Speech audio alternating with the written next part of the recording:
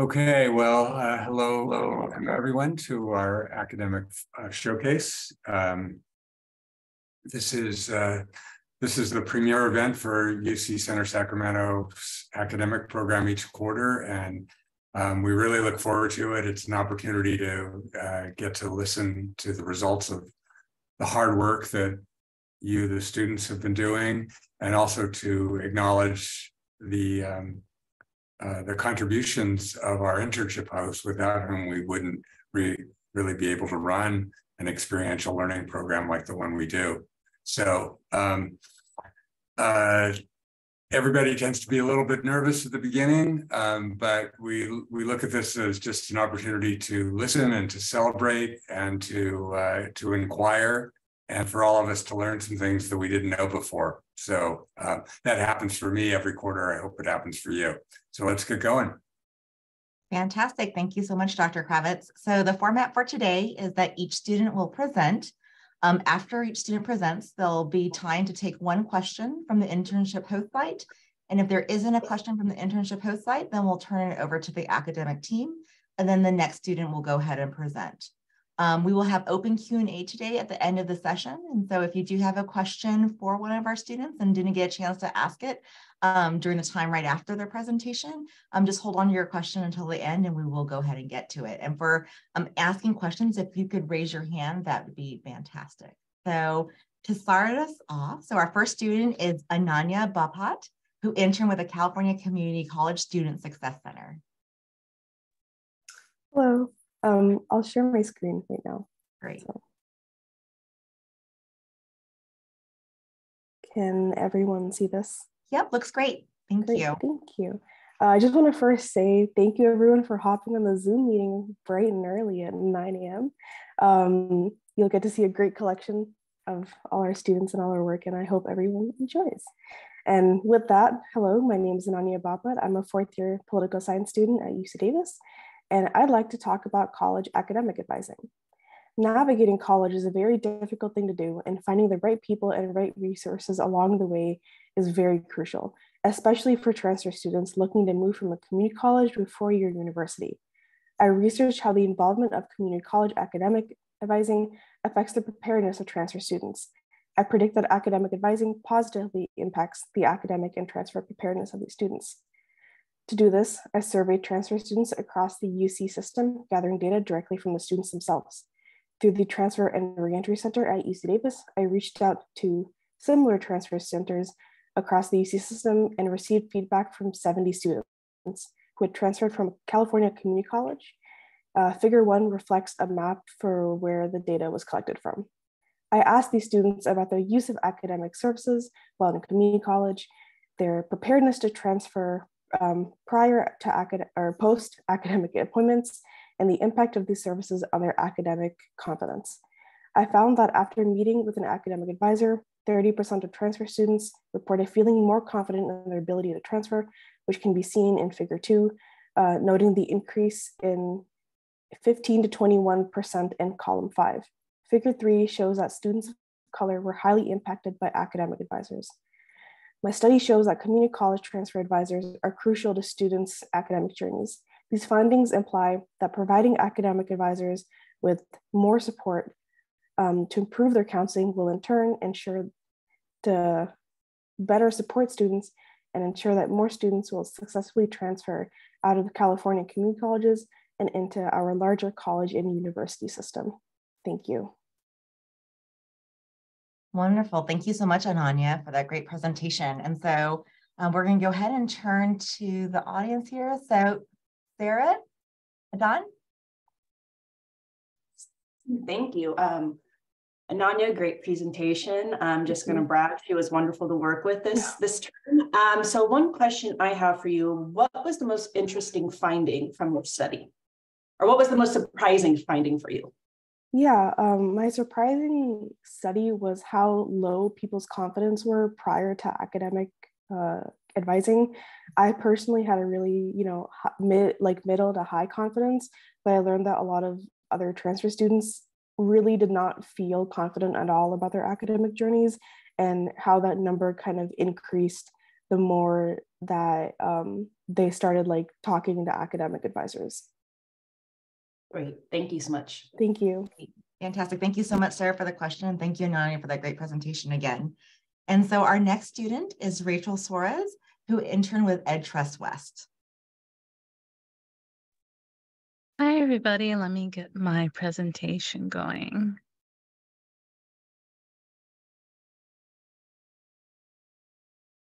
Can everybody see that?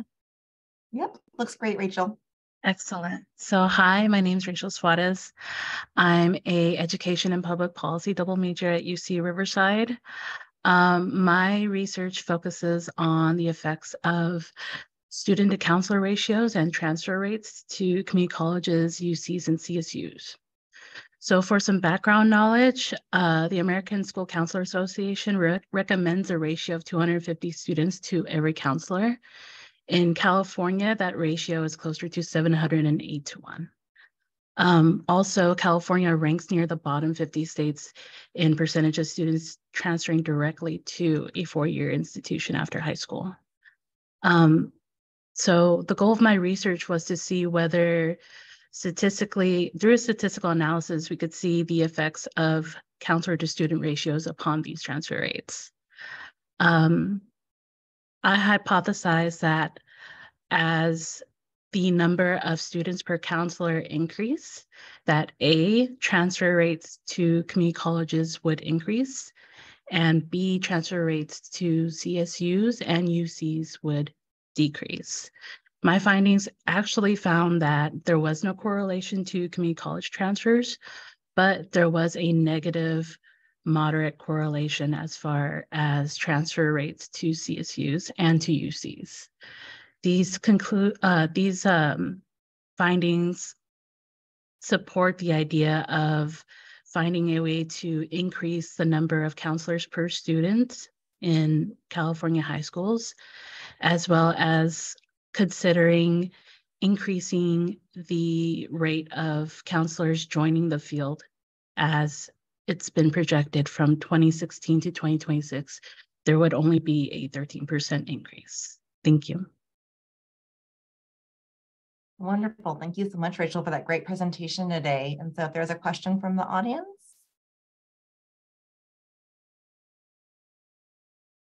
All right. And then if not, going over to the academic team. I'll ask a question, Cindy. Rachel, can you say a little bit about particularly the need for counselors for the transfer process, and in particular beyond just kind of going straight to college, but the actual transfer from community college to CSU and UC? Yeah, speaking for myself, I'm a two-time community college transfer student. So as Ananya also put, it affects your confidence in transferring. You got financial aid is a big topic right now. We're trying to see more students filling out things like the FAFSA and the DACA documents so that students can transfer with some confidence that they'll have financial aid.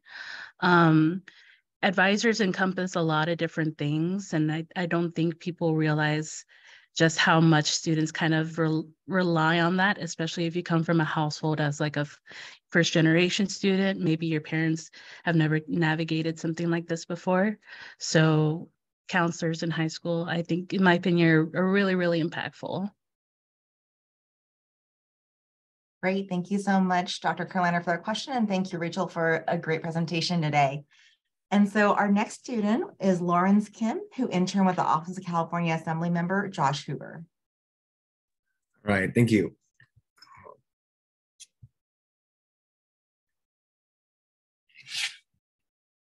Can you guys see my screen? Yep, looks great, Lawrence. All right. Just like Cindy introduced me, hi, my name is Lawrence, a political science major at UC Davis.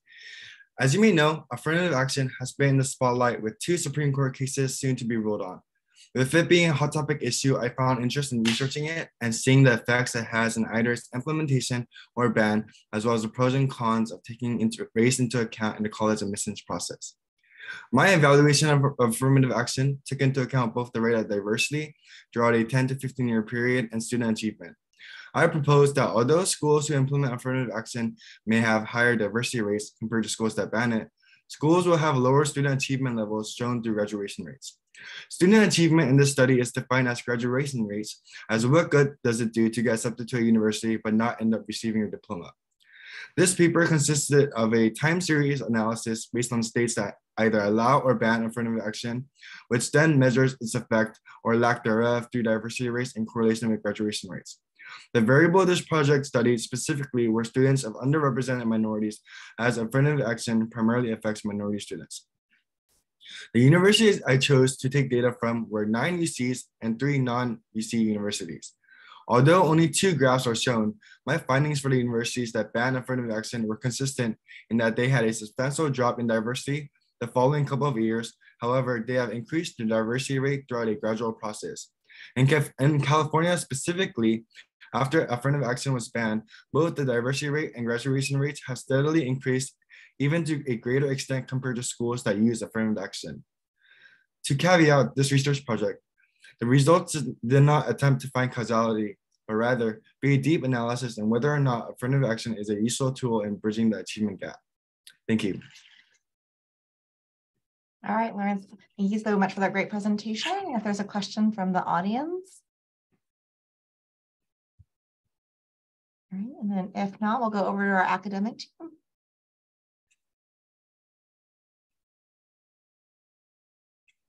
All right, Dr. Quila.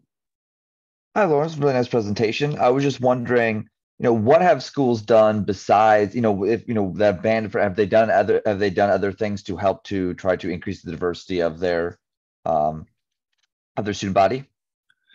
Yeah, actually, one thing I found interesting was one, I guess, hindrance to the diversity rate was actually the international rate or international student acceptance has tremendously increased exponentially since 2010, 2015 until now.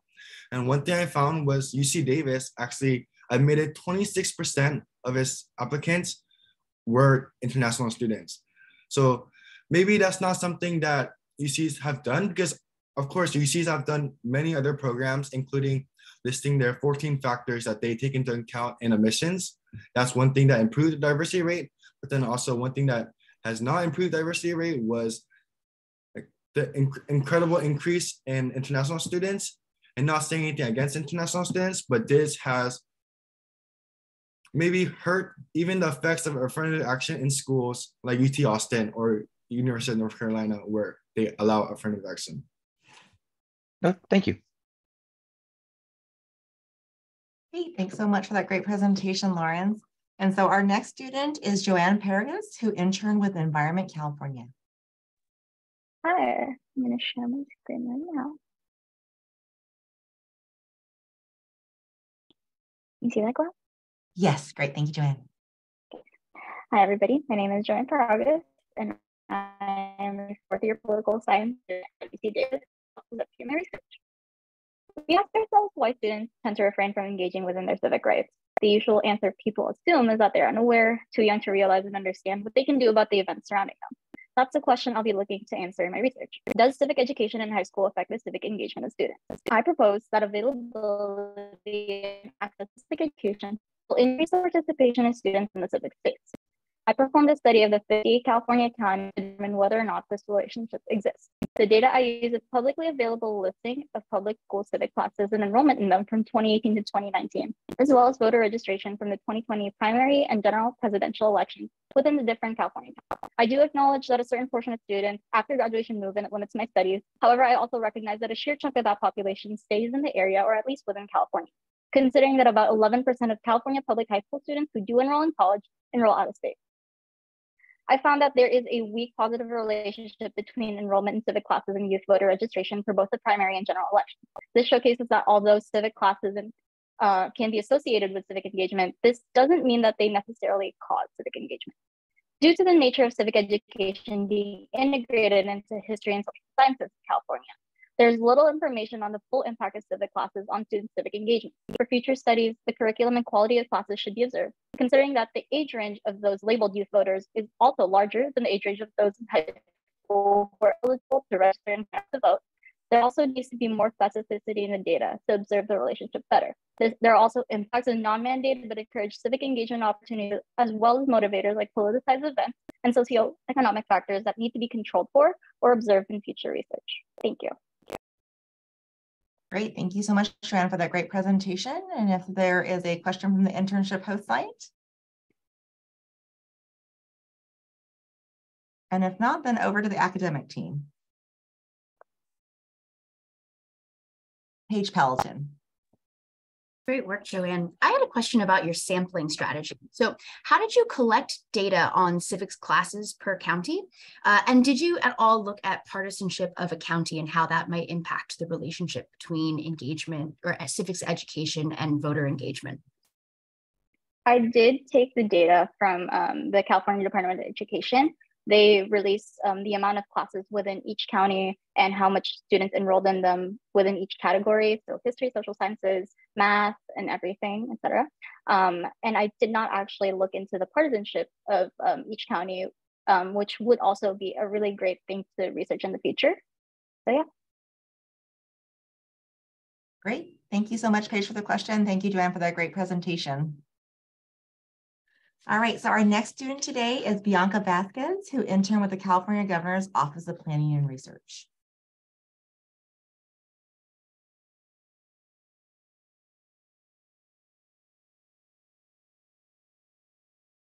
All right, I think she may have dropped off. So while she's rejoining, why don't we move to Angelica Martinez who interned with Catalyst California.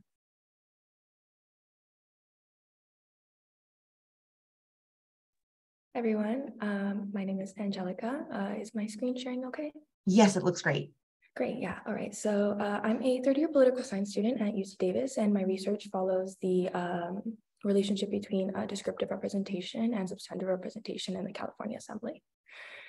Alrighty, so in 2017, there were more white men named Jim in the California legislature than Black and API women combined. Historically, people of color in the US have been underrepresented in state legislatures, with the problem exacerbated for women of color. In my study, I evaluated if descriptive representation of Latino and Black communities results in substantive representation in policymaking. I also asked the same of women's representation, with an emphasis on the representation of women of color.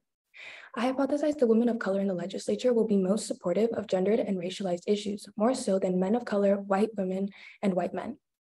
I compared assembly members' race and gender from the 2012, 2016, and 2020 elections with the resulting legislative outcomes from the following legislative year. Legislative outcomes are measured using legislative scorecards that rate legislators on a scale from 0 to 100 for their level of support for racialized and gendered issues.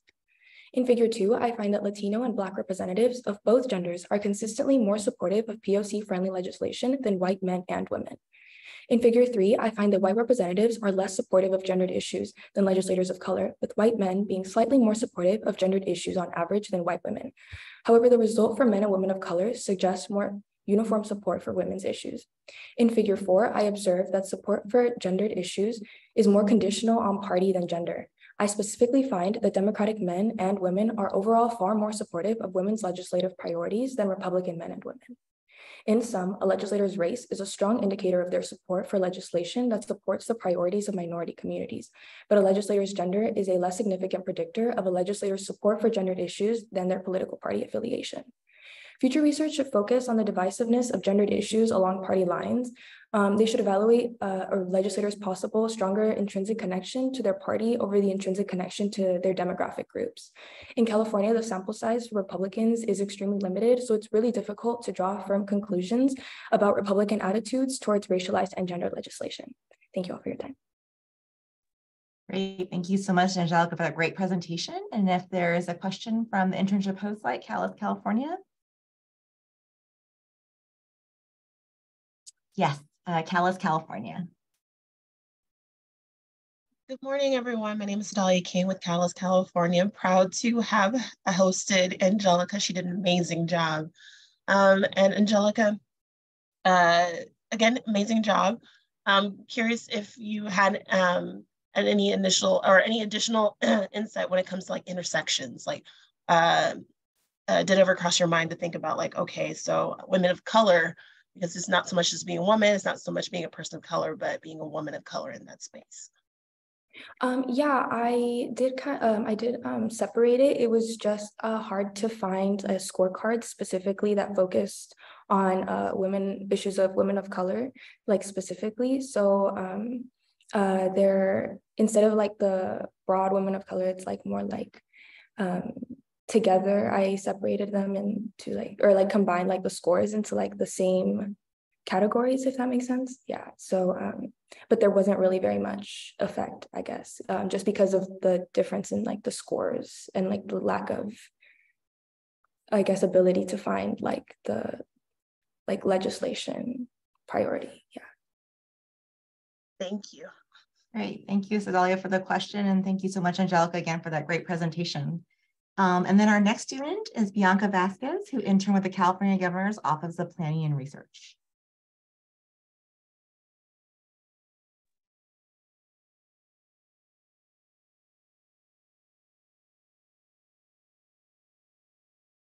Are you able to see my? It's not coming up yet, so we'll just give it a sec. Yeah, so Bianca, we don't see it yet. You might want to go ahead and try turning off your video and seeing if kind of that helps in terms of maybe the network, internet. Okay. Oh, we see it now. Thank you, Bianca. Oh, no.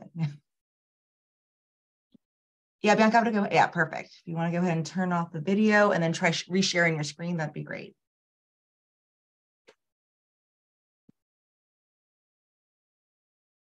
Yep, looks great. Thank you, Bianca. Are you able to hear me? Yep, we are. Okay, great. Okay, so hi everyone, my name is Bianca Vasquez. I'm a student at the University of California, Riverside. The research question that I was particularly interested in was, how does the University of California system serve student mental health? Mental health has been a long pressing problem that negatively affects college students statewide. And while there is constant improvements across all 9 campuses, there's still not enough for students in terms of resources and services. So that is particularly why I was interested in this question, just to kind of analyze men's, particularly among first-gen students and non-first-gen students.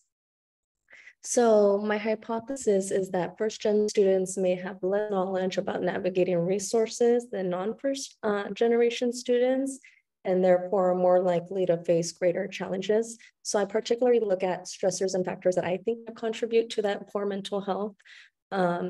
And specifically, I look at academic engagement and educational experience and how their satisfaction level from gen students and non-first gen students. And then for my research method, I was able to use the UCCS survey, which is collected from data from all across 9 campuses. And it's about surveying about 60,000 students from the academic year of 2022. And then my findings did reveal that first-gen students do highlight a positive relationship with mental health problems as opposed to non-first-gen students. But one of my graphs does show down below here that when it comes to overall satisfaction, first-gen students and non-first-gen kind of tend to respond quite similarly. Yeah, my conclusion is just that the University of California should improve mental health students by shaping their experiences in a positive learning environment. Some implications I put forth are that there should be more research in piloting support and mentorship with that transition for first generation students to college. And there should also be some federal grants that kind of impose towards helping students' mental health needs and delivering on promises that help aid solutions in mental health. And that's my presentation. Thank you. Great. Thank you so much, Bianca, for that great presentation. And if there is a question from the internship host site. All right, and if not, over to the academic team.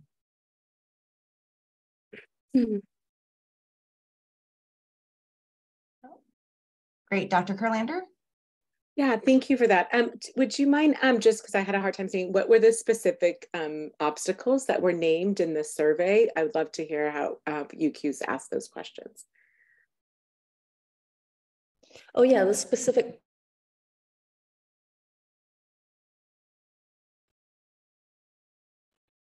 Bianca, your sound kind of. Not sure if you hear me.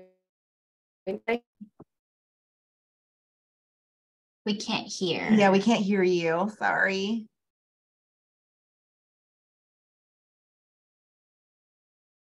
All right, Bianca, we'll come back to you then in terms of maybe during the open Q&A, we'll kind of re-ask that question and then that way you can go ahead and answer it then. So, all right. And so our next student today is Patty Frutos, who interned with the California Fair Political Practices Commission, FPPC.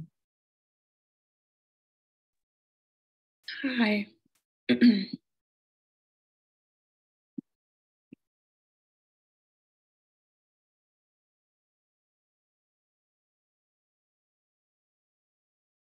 Are you all able to see my screen? Yes, looks great, Patty. Okay. Hi, my name is Patty and I go to UCI. I am a fourth-year criminology law and society major, and my research question encompasses the topic of disparities in education. Low-income minority communities are most affected in terms of education equity due to the lack of resources offered in high schools. High schools with like low-income students tend not to have as equal resources as other high schools with more resources, such as AP classes, clubs, and athletics, which allow students to have extra support and to thrive later on in higher education. I hypothesize that if having more resources and programs in low-income districts, such as AP courses, clubs and activities, and athletic programs, this will result in higher graduation rates and higher education enrollment rates.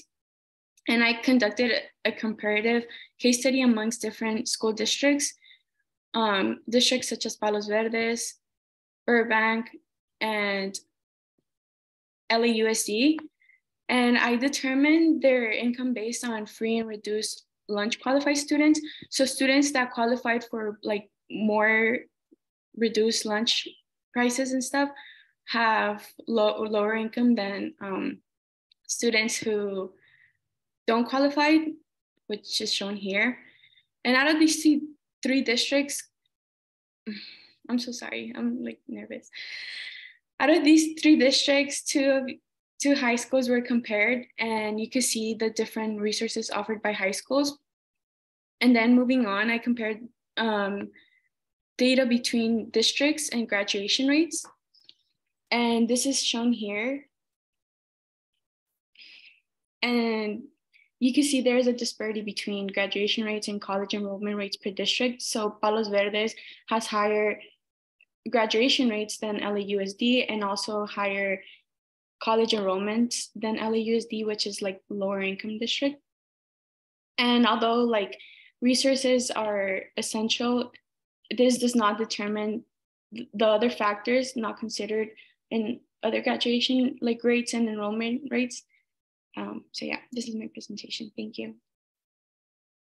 All right, you did great, Patty. So if there's a question from the internship host site, and then if not, over to our academic team. All right, Dr. Butters. Great job, Patty. Thanks for sharing that presentation with us. I had a question about Belmont High School. What is going on there? It looked like the graduation rate was like 60% or something like that. Is that what's dragging down? So that showed up in figure 2, and then it showed up kind of again in figure 3 because it's part of the LA Unified School District system. So are there a bunch of schools like Belmont that are kind of dragging down the high school graduation rate at LAUSD and also therefore the enrollment at college level? So why are there such low levels of graduation at Belmont? I guess is my major question. Yes, so I did find that very interesting because I thought like most like LAUSD schools would have like really significant like low graduation rates, but in fact there's some that have really high graduation rates and enrollments in college, which was very impressive to me. But I also didn't take into consideration like areas like in which these schools are like at and other like resources that they might not have. So there's other multiple factors that could correlate to those enrollment rates and graduation rates that are not like shown here, which would be like a good thing to study in the future. Great, thanks very much. Great, thanks so much, Patty, for that great presentation. Thank you, Dr. Butters, for that question. And so Patty was actually our last presenter, and so I'm gonna go ahead and pause here so that Brooke can go ahead and stop the recording.